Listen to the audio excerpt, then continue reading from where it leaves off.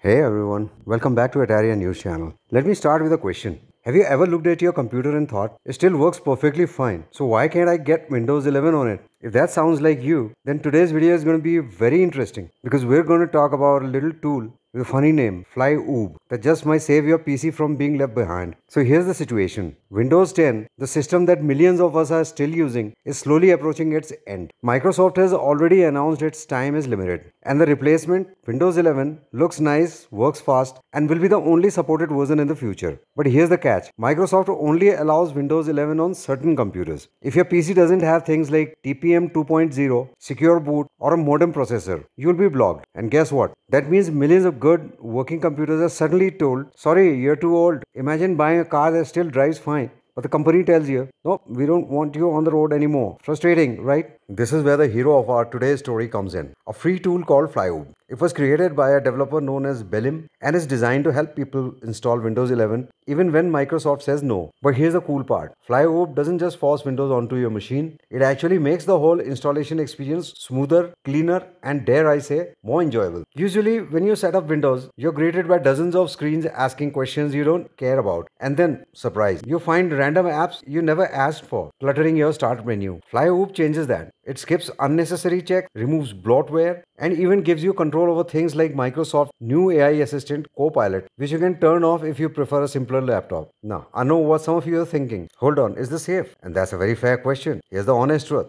Microsoft does not officially support Windows 11 on computers that don't meet their requirements. That means you could miss out on certain updates, and there's always a chance that something may not work as expected. Some users say they still get monthly updates just fine, but for the big yearly feature updates, you might need to run Flyoobe again. So yes, there's a little bit of risk, and if you decide to try it, make sure you back up your important files, or even better, try it on a secondary PC before upgrading your main one. That said, the feedback so far has been pretty positive. People appreciate the control Flyoobe gives them. For example, right during setup, you can choose what apps you want to remove. Tired of seeing Candy Crush on your PC? Gone. Don't want Microsoft pushing its Copilot AI on you? Disabled with a click. Want to keep your drivers backed up so your printer, your speakers, or your old webcam still work? Done. You can even install your favorite apps like Chrome or VLC right at the beginning. So when Windows 11 starts for the first time, it already feels like your computer. Think of Flyoobe as a kind of personal assistant that whispers, relax, I've got this, while Windows is setting itself up. And here's something interesting. Flyoobe didn't just appear out of nowhere. It actually grew out of another project called Flyby 11. That older tool was built only to upgrade from Windows 10 to 11. Flyoobe is the next step forward. More powerful, more flexible, and definitely easier for beginners. If you want the basic version, Flyby 11 still exists. But honestly, most people will find Flyoobe the better choice. So why are we suddenly hearing so much about this tool now? Well, as I mentioned earlier, Windows 10 is nearing the end of its life. Millions of users around the world are facing the decision of buying new hardware or finding another way. And that's why Flyoobe has been appearing in tech headlines from sites like Windows Central to PC World. Some writers praise it for giving people options, others warn about the risk by bypassing Microsoft's rules. But love it or not, Flyoobe has started a conversation